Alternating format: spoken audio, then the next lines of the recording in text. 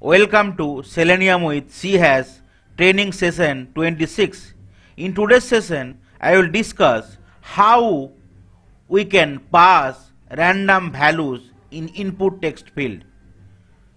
So pass random values in every execution is really important when the application has duplicate validation. So in every execution, user have to pass a unique value in the input field.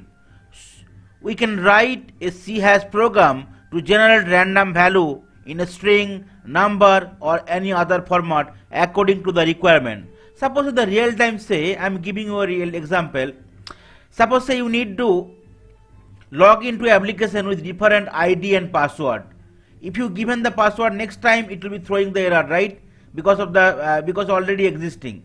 Suppose you need to create a new user ID, right, with details, name, ID, user mail, right, mobile number, everything. So you cannot give, right, duplicate value there, otherwise it will throw the error that it's already existing in the system, right? So for example, when user is automatically registration form where they need to pass a username which accepts only a unique value. If user pass the same value, then it will show a message record already exists. In these cases, their test cases is executed only once.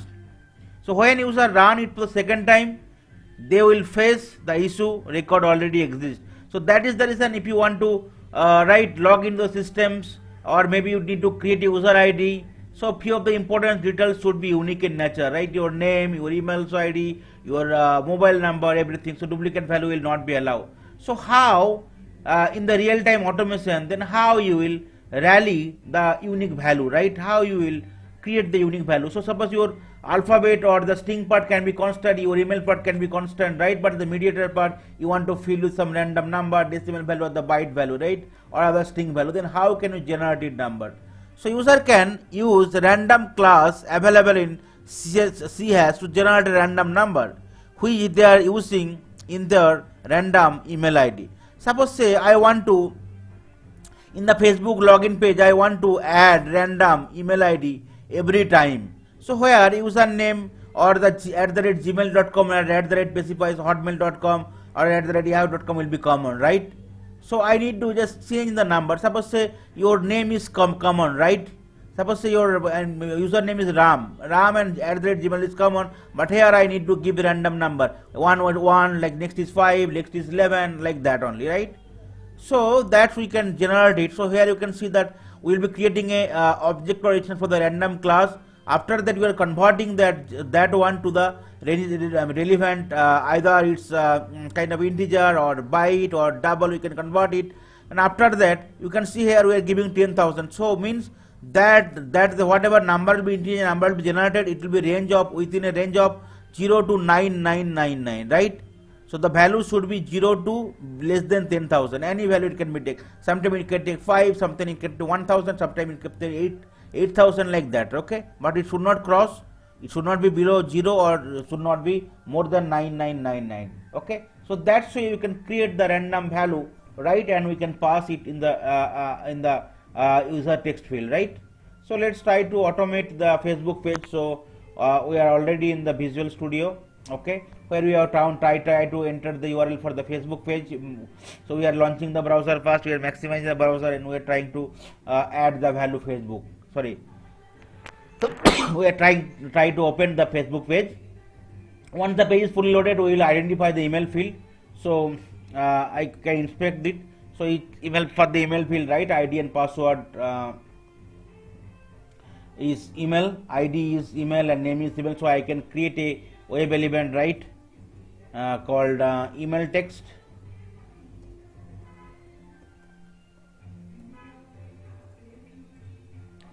I can identify the element with the help of driver.find element, right, either by name or ID, by .name. So what will be the name here? Name is the email, so I can take it and I can identify it with the help of name. Then close with second bracket, and also need to close with another first bracket, sorry, semicolon in the first bracket, right? Then what we'll be doing it for passing the random value, I'll be calling the random class, okay? So random, okay, you can see that's why I can create it. Let's accept it. Let's press tab to accept it. So we can create a object coordination for the random class. Here I can create a random variable, right? Then we need to convert it, right, with the relevant integer or decimal, whatever you are doing. Suppose say next you try to press that one, right? You try to use that one and press dot. You could see, right, lot of things is coming, either next or next byte or next double. So you can convert it to integer or bytes or double value, right? If you want to take the type of the thing, you can get the type, right, after converting it. So suppose I want to convert it some integer value, right? So here I will be giving next. You can see the time is integer, return type is integer, right? So I need to store here. I can give the value, right, for the random. Suppose say I want to give maximum 1000. So it will value will take till 0 to 999, 999 it will take, right? I need to store in some integer random integer, okay, that is my variable. So you can see that's coming correctly fine, right? Similarly, if you want to give it 1 lakh, you can give 0, right? So value will be 0 to 99,999, right? So that's how it will be behave.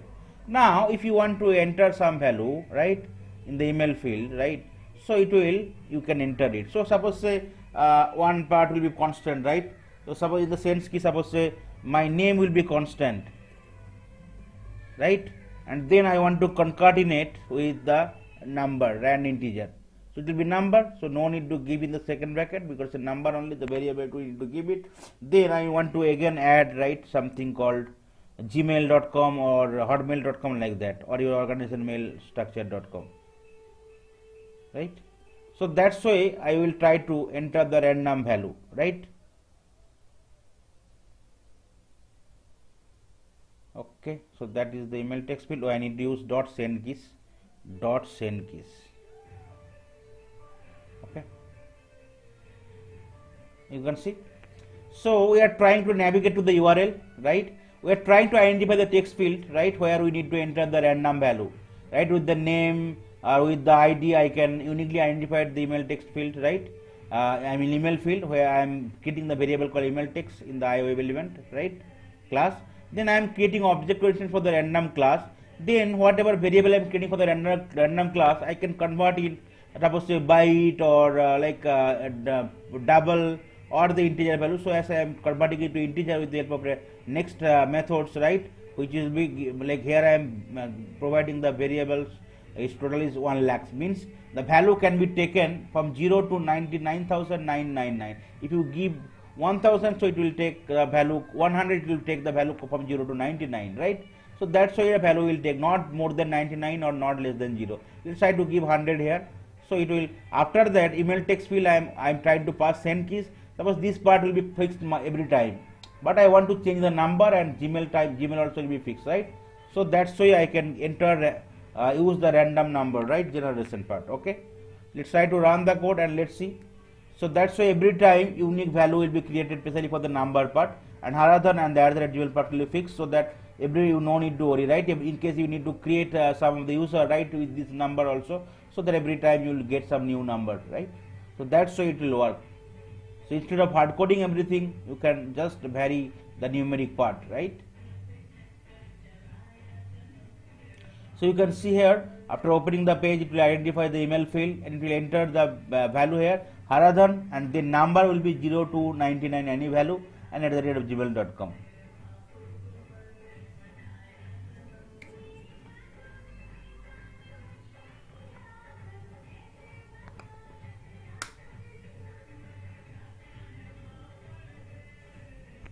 So it is trying to opening the browser, Chrome browsers. Once the browser is open, it will maximize the browser. It will pass the URL for Facebook page. It will identify the email field, and then with the help of random class, right, it will enter the value Haradhan and the number and the rate at the gmail.com. You can see here 95 is getting entered, right? It is a random number. Any number can be generated. Next time if you run it can be vary, right? So this is the way it is working. Now say instead of here you have the value, right, 100, right? You can give 1000, 10,000 and 1 lakh. So it will be, number will be from 0 to 99,999 like that. Okay, let's try to run the code again and let's see how the number is getting generated. So that is the reason you will be writing one time, but your number will be generated automatically. Random number will be generated and you don't need to worry. So definitely your thing will be unique in nature, right? So no duplicate thing will be generated, right? Instead of, in case you are doing hardcoded, so everything same time, right? Every time all same value will be there. But here if you use some kind of variable where it will be generating the random number, and range can be anything. Based on the input you are giving it, it can be range, and even it can be decimal, it can be like byte, it can be integer value, like that. You can convert the random number. You can see 16,483 is coming. The value will be 0 to 99,999, but 16,483 is coming. This part is fixed and this part is fixed.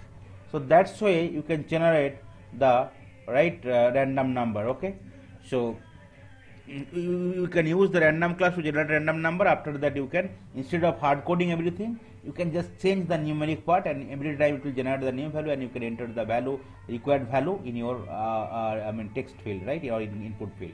That's all from today's session. Thank you.